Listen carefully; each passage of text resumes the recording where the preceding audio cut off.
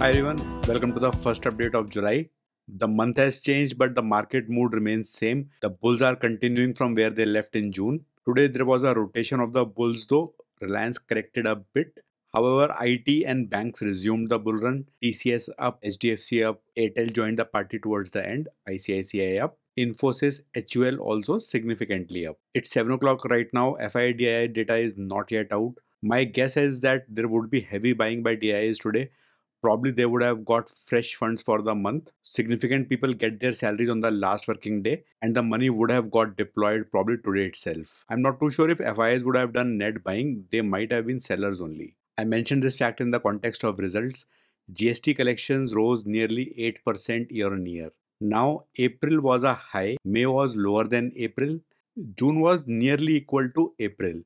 However, since those numbers are not looking as pretty, so now we chose to report them as year on year, not quarter on quarter numbers. This is the same thing which will happen when results are reported for companies. The portals will report some numbers as Q on Q, some numbers as Y on Y. You will not be able to guess the reason.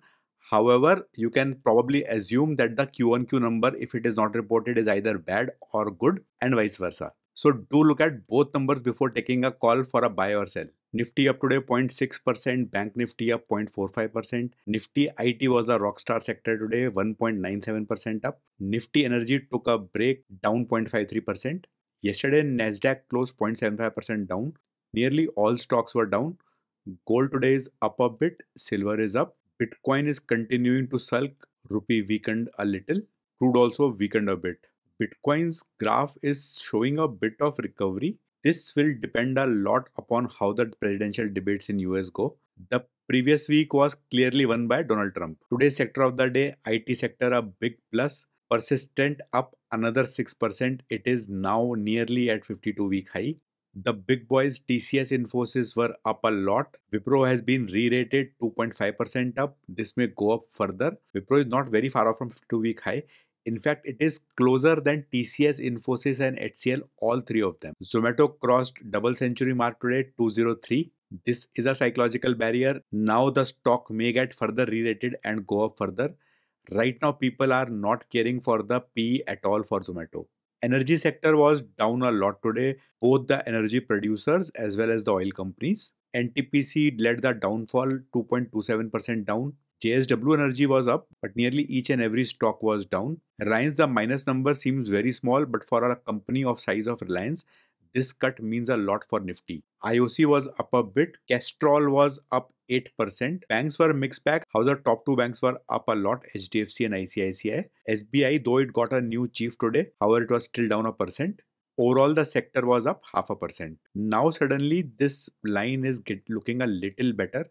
The stocks are moving closer to 52-week highs. Sector snapshot, market breadth was good today, 27 sectors up compared to 20 on Friday. The best contribution came from software, 32%, followed by banking, construction materials, aerospace and defense. What was pulling indices down?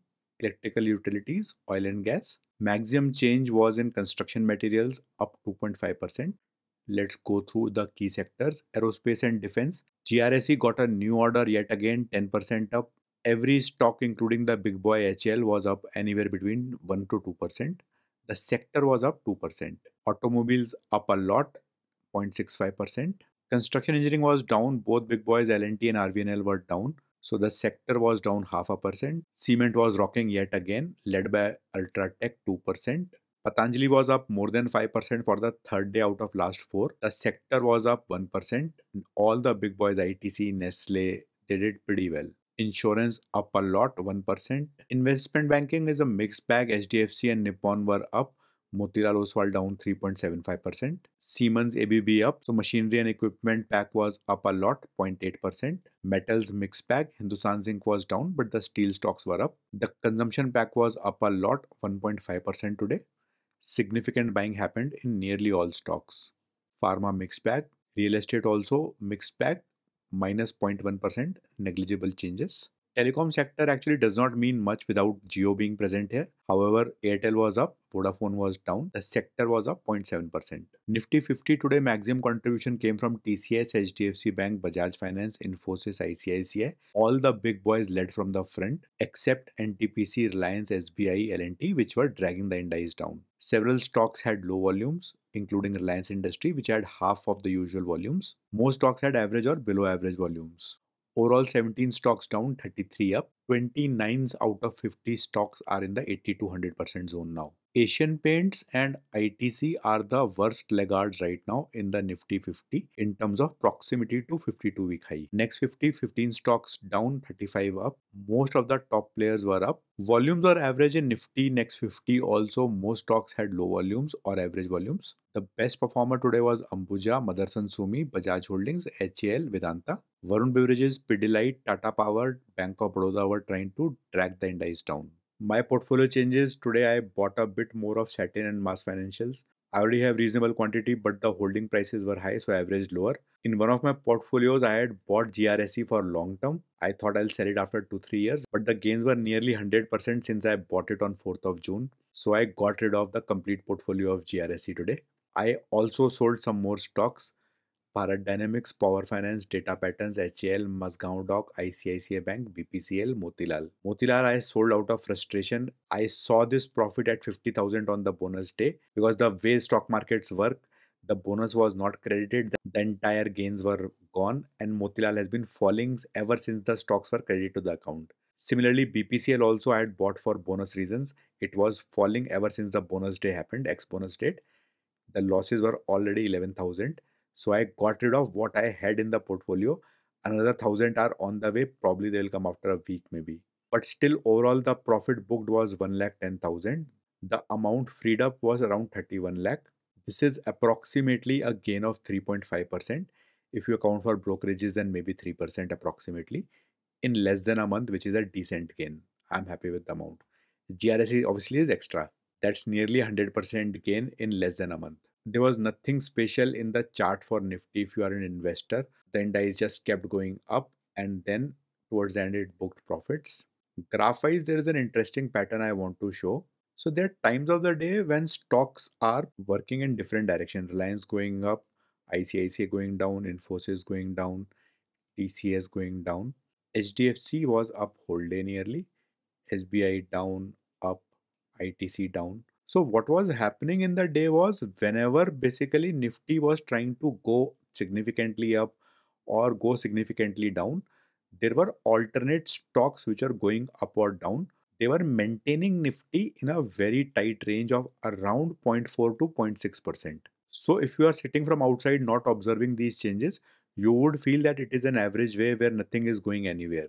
However, there was a lot of volatility. The volatility was being averaged out continuously in coordinated moves, like I say. So if you, for example, just draw a line here. So Reliance came down, consolidated, but ICICI went up. Similarly here, Airtel was going down, but HUL was going up. TCS here was going up, SBI was going down. So there was selective profit booking at various times of the day in various stocks, but the other stocks would take care of holding the Nifty together. Bank Nifty actually was not very volatile today. Minor blip here, but then it went up and was in a very tight range. VIX kept on correcting throughout the day. Defense charts, select stocks went up towards the end of the day. HL went up, BL went up, BDL went up. GRSC obviously after the announcement of the new order was up whole day. Mazgaon Dock also, the gains were not very high, but it kept the gains from the initial part of the day for most of the day. This is the open interest chart for Nifty for the 4th of July series. As per my understanding of this chart, Nifty has a very big range of 24,000 to 25,000 right now. The support is immediately just 125 points down from where we are right now. The resistance, the stiff one is at 25,000. There is resistance here also around 24,700. However, the stiff resistance or the big resistance is around 3% away. My FNO positions were mixed bag today.